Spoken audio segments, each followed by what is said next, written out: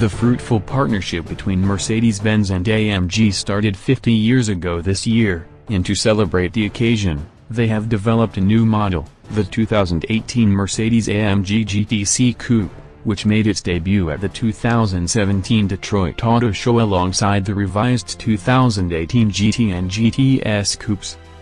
The new addition to the AMG GT lineup sits above the base GT and the GT S and just below the winged AMG GT. Not surprisingly, it mirrors powertrain specs, styling, and equipment levels of the AMG GT C roadster that debuted 2 months ago at the 2016 Leaders.A Auto Show.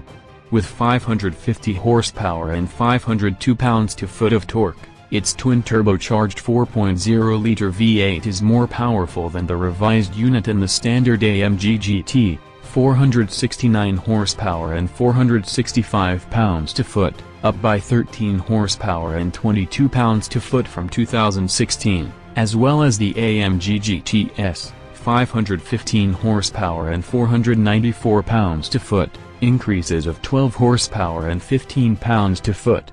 The mighty AMG GTR remains comfortably at the top of the heap with 577 horsepower and 516 pounds-to-foot. The GT C also features AMG's performance exhaust system and dynamic engine mounts, as well as increased front-wheel negative camber.